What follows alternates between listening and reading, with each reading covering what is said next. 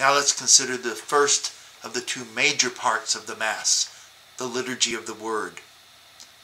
The assembled people, prepared by the celebration of the introductory rites, now listen to God's Word. Through His Word, God enters our life today. The aim of the Liturgy of the Word is to proclaim the Word of God and elicit a response of faith from the people. The Liturgy of the Word has always been closely connected with the celebration of the Eucharist. The first act of the Liturgy of the Word is the proclamation of the first reading. Now I'm going to use the Sunday celebration as our model as we go through the parts of the Liturgy of the Word, because weekday celebrations are slightly abbreviated. So we begin the Liturgy of the Word with the first reading, which is taken from the Old Testament most of the time. You know, there's a continuity between Old and New Testaments, both focusing on the kingdom of God. Christians cannot fully understand the New Testament presentation of Jesus unless they reflect on the Old. This first reading often follows the same theme as the Gospel reading. Now, during the Easter season, the reading is always taken from the Acts of the Apostles. And at the end of the proclamation of the first reading, a period of silence should be observed. After that silence, we enter into our responsorial psalm, which is intended to be a peaceful and meditative response to God's Word.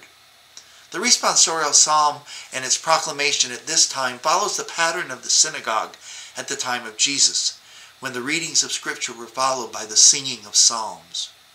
And it is ideal that the responsorial psalm be sung, even if it has to be adapted somewhat. Then there's the second reading. The second reading is taken from the New Testament. Most of the books of the New Testament, we know, are letters.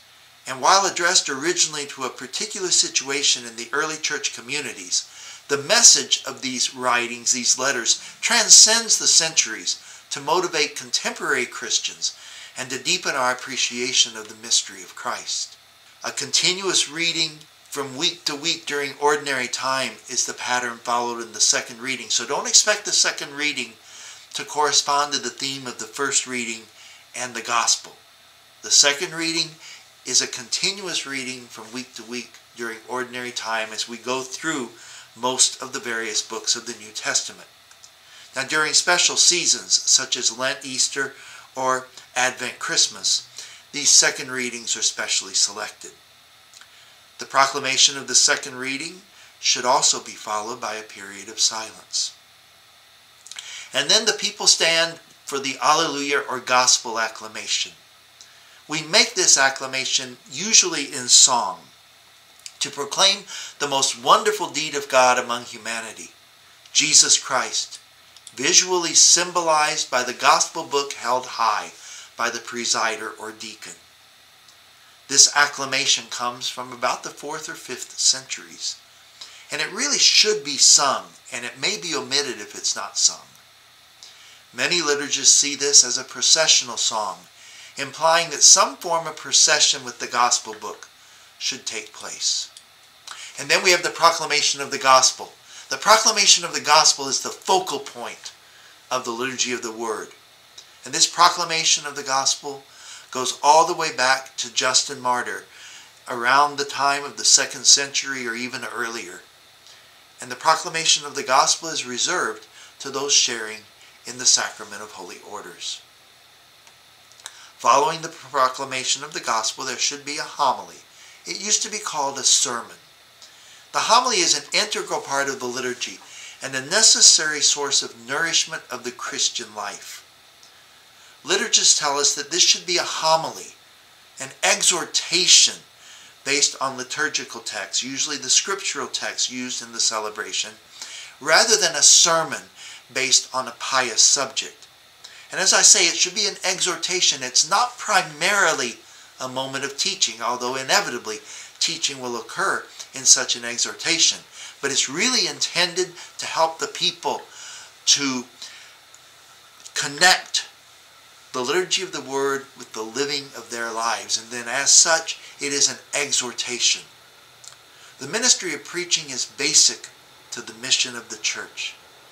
And the homily is as much a part of the praying together as anything else. And it too should be followed by silence.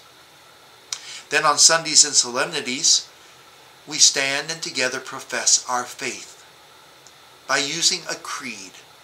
Creeds are symbols of faith. They are written professions of faith, summarizing the faith community's search for an ever-deepening understanding of Jesus and his message. The original use of the creed was as a profession of faith for those to be baptized during the Easter Vigil. The creed was introduced into the celebration of Mass during the 6th century.